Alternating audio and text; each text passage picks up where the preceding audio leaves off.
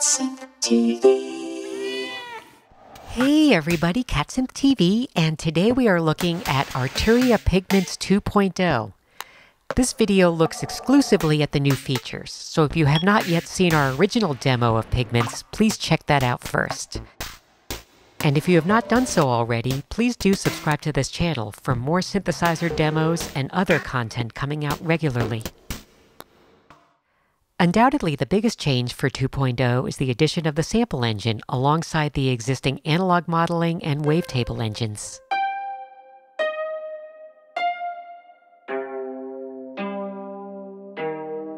The engine has its own sub-functions for ring and frequency modulation.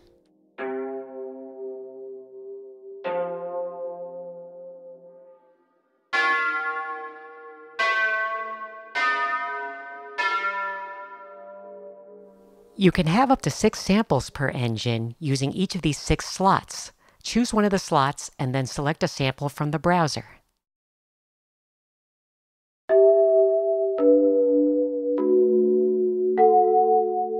Let's add another to slot C.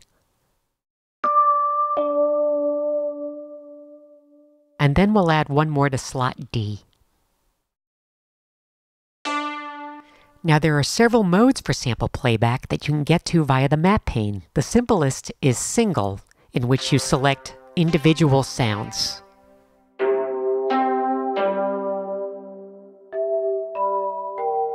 Samples can be automated in a variety of ways, including key maps and sample pick.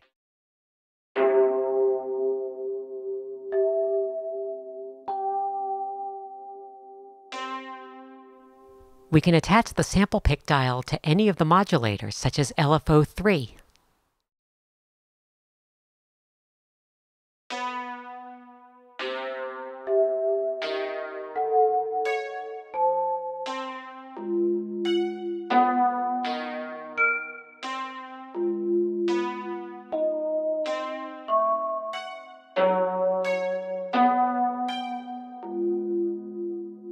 There is also the round-robin map, which hits each sample in sequence.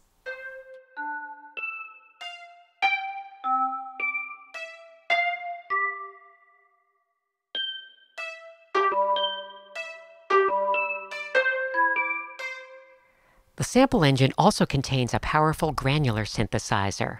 This can be used to break up a sample into numerous grains that are then scattered and played simultaneously.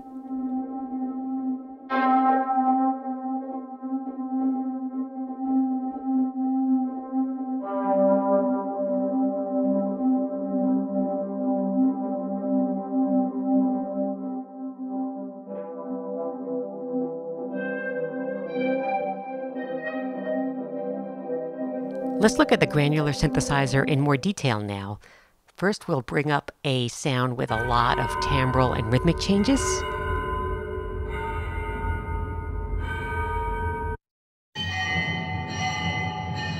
The granular synthesizer has quite a few parameters for controlling the grains themselves, as well as when and how they are played. Let's start with the shape control. We can also control the size of the grains.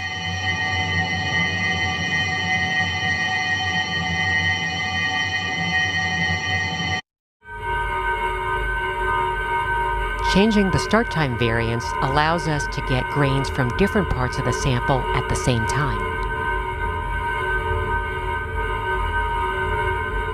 We can also vary the playback pitch of the grains for even more variety.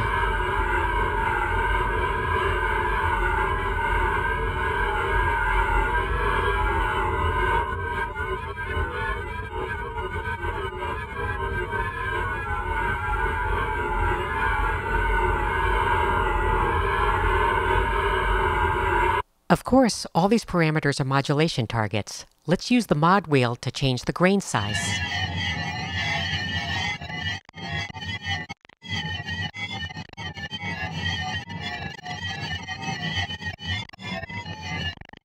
Okay, let's use one of the function generators to change the sample grain start time, and we'll use an LFO to vary the pitch variance.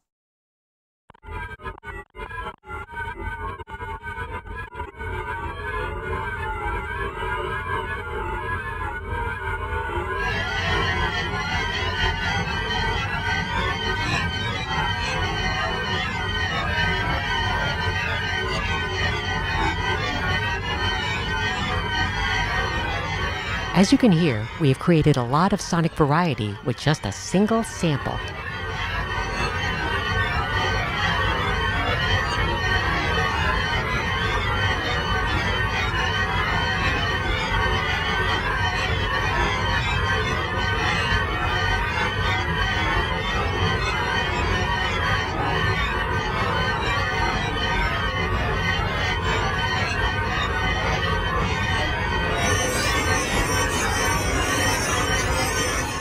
You can also import your own samples into the Sample and Granular Engine. Let's take that usual SamSam recording that we often use, and let's set up this ramp function generator to sweep through the sound. We will then add some start variance to the grains.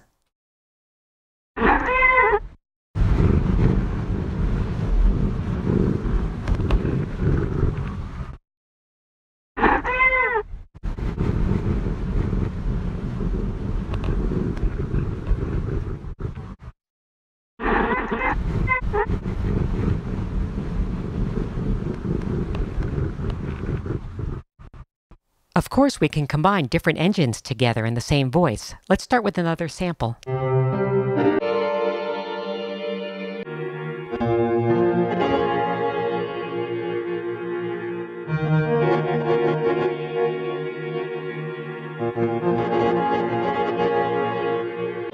Okay, let's go to Engine 2 now.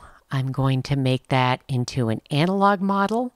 Let's turn up all 3 oscillators. And let's put it in super mode.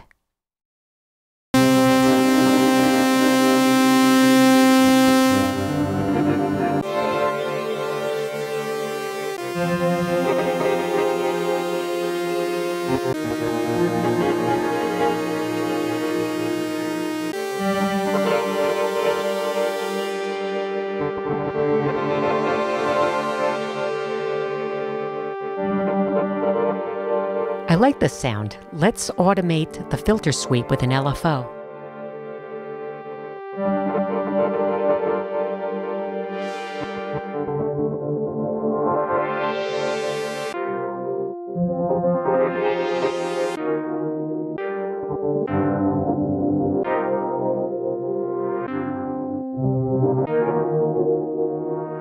Another addition to Pigments 2.0 is a Buchla-style low-pass gate. Let's start again with the analog modeling engine.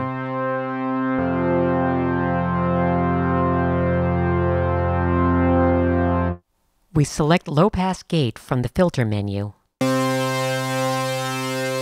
As with most low-pass gates, it has a single control. We can set it to act as just a VCA,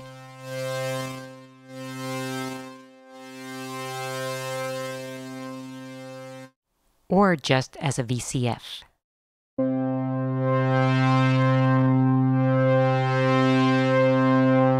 Although it's really most powerful when we do both together.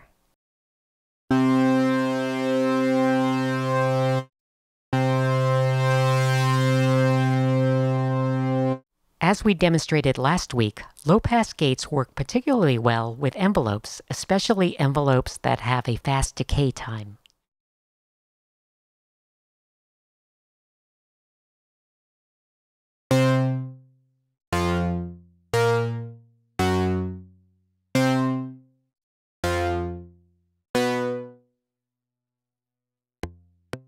Fast decay has a very percussive sound.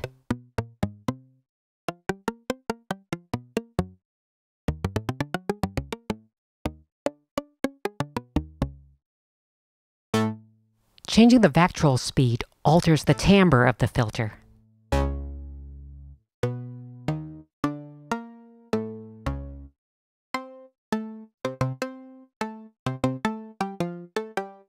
Another new feature is the tape echo effect.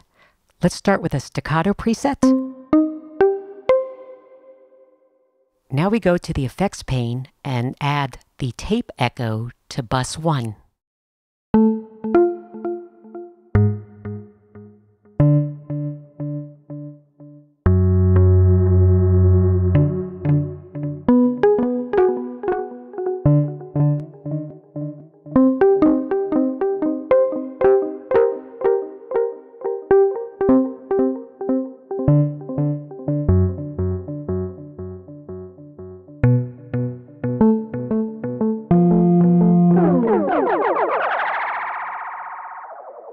It's a lot of fun to modify the time as you play. Let's add mod wheel control to the time parameter.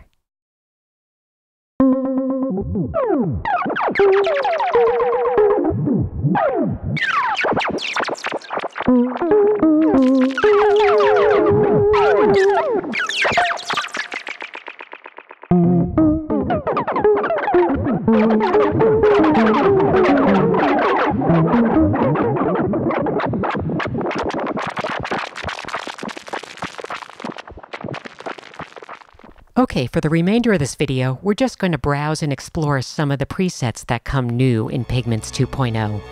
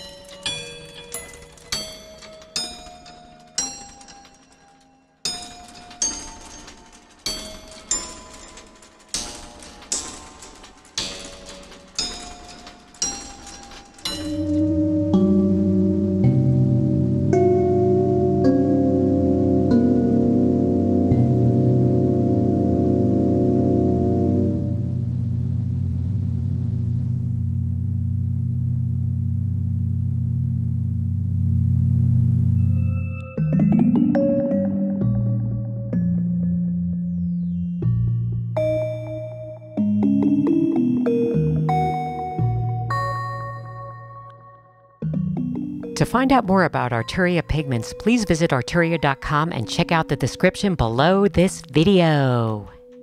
Thanks for watching. Check out more at www.catsynth.com and please subscribe to CatSynth TV.